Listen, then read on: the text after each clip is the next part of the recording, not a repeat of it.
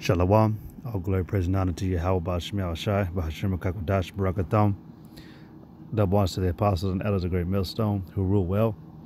All right, peace and much love, honors and blessed salutations to the elect. Let's stand firm in their integrity. All right, always abounding in Yahweh Shemiah Shai, everywhere they walk and go. All right, this is Yakawal, and I just want to do a quick hit on Isaiah, the 30th chapter, the 21st verse. It says, "In thine ears shall hear a word behind thee, saying, This is the way, walk you in it, when you turn to the right hand and when you turn to the left." Right. So the reason why I want to talk about this is because when you go back to the scriptures and you understand the spiritual aspect of what's going on in America, yeah, it's physical too, but when you understand that the Lord spoke of this place as a land of darkness, all right, void of light, destitute of faith, all right, you understand that we're walking in a place that's filled up with darkness, so you can't see. All right, when you go into Isaiah, the 59th chapter, it says that the blind, the ones that don't have this knowledge, man, they grope for the walls as blind, man.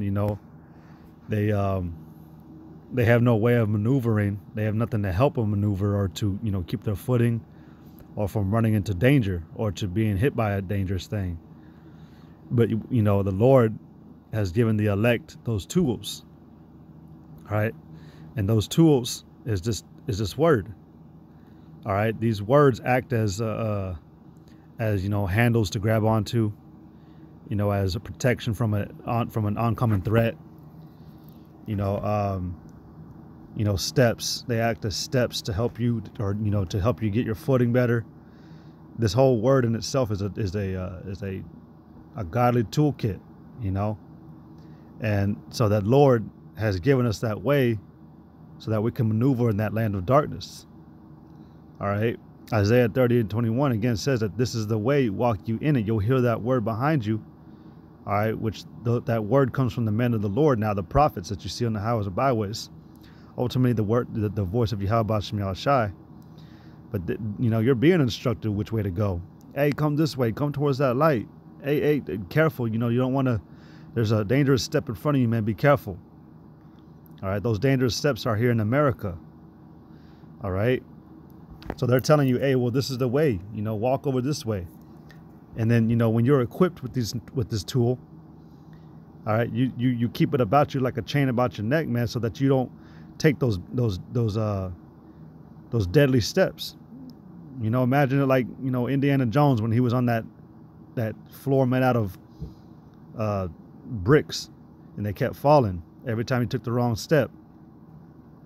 Well, we've been given that blueprint. We see the map drawn out for us on which steps to take, which steps not to go onto.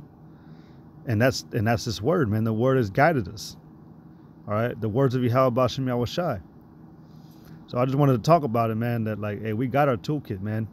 We're able to see in that light. We have that flashlight. All right. We have those handles, that are made, to grab onto or to use to feel around, because when you're thrown into a pit that you've never been into before and you're just covered with darkness, that's why we go through the things that we go through, man, because you're able to, get a grasp of where you're at while you're going through it. And that's why the Lord chastises us, man. That's why it's not all at once.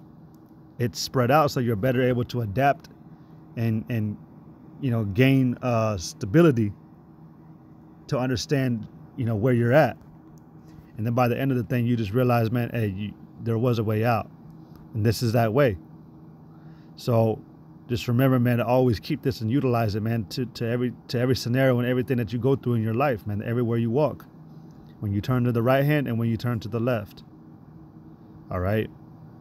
So with that, all glory, praise, and honor to Yahweh, Shemiah Shai, Bahashim Kakwadash, Barakatham, Kwame Shala, Shalom.